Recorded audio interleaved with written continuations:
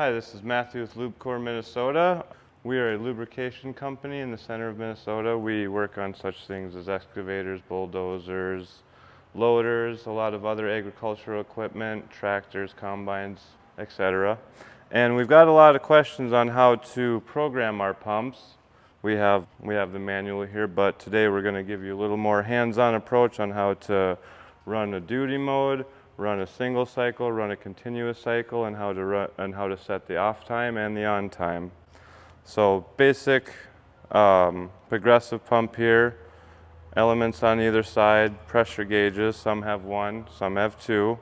In this instance, we have a 6 cc on this side and a 2 cc on this side. Now right here, you'll notice the Lubecore leaf. That is where the sensor is to catch your magnet. Most of these come with a magnet on the side. It all depends on if you ordered or if you got it installed. Doesn't need to be a certain magnet. You can use this magnet. If you have a flashlight with a magnet in it, it works just the same. Now as you'll see, you'll have a blinking light here. These pumps are wired into constant power, keyable accessory, and a ground. So you'll see a solid blinking light when the machine is hooked up, and you cannot program it then. Once the key is turned and you get this constant blinking light, you can program it. One of the first programs is you can do a single test cycle. So right here, 2 minutes, 4 minutes, 6 minutes, 8 minutes, etc. This is the on time. This is when your pump is running. And if you do this single test cycle, it will run for whatever it's, if it's set to 4 minutes, it will run for that 4 minutes and then turn off. And we'll show you now. You hold the magnet, center it over the leaf. You will see one single line. You take that magnet off, and you will see each side build up pressure. And as you can see, you have grease moving. It will run for the one single cycle, and then it will shut off.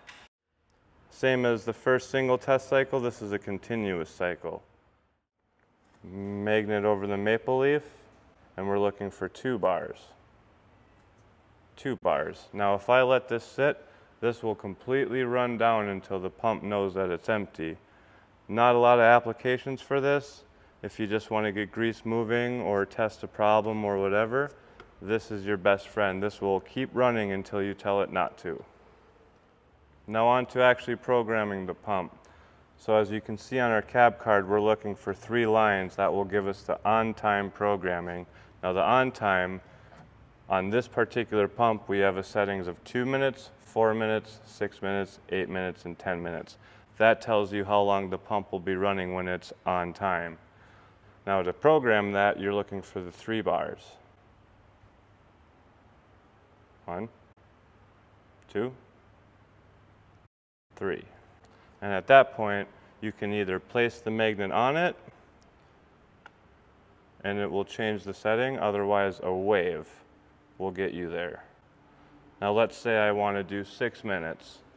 I will go to the corresponding number, 3 on the digital number equals 6 minutes. So I want to go, and to accept it, you can just let it sit and it will accept the programming automatically, or you can set the magnet onto there and it'll automatically take the programming. And now we're going to the off-time programming. This tells you how long the pump is at rest in between on-time cycles. Same thing, just different timing. 15 minutes, 30 minutes, 60 minutes, 120 minutes, 240 minutes. That just gives you the parameters on how long in between greasing cycles that you want on your machine. Same thing, you're just looking for 4 bars instead of 3. Let's go to the pump.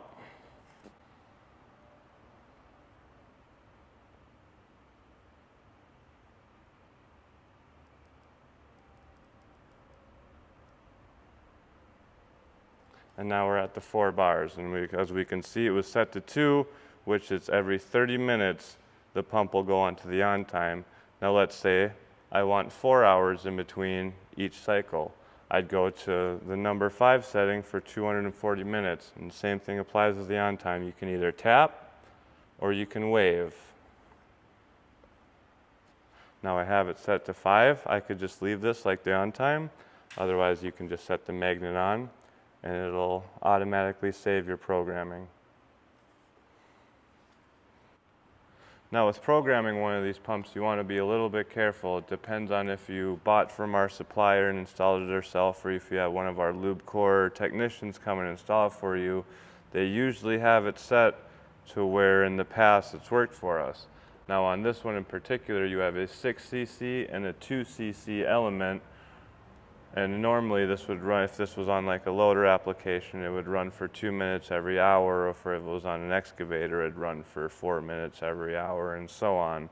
Now with this being said, remember that if if you're seeing too much grease and you try to set it down, depending on the timing that you set it down to, you could be halving or doubling your grease input every time it comes on. For instance, let's say you have 2 minutes every 30 minutes and you don't think that is enough grease, you could try 2 minutes every 15 minutes. That almost doubles your grease input. Plenty of different ways to go about it, but just be wary that you could be doubling or halving your grease input.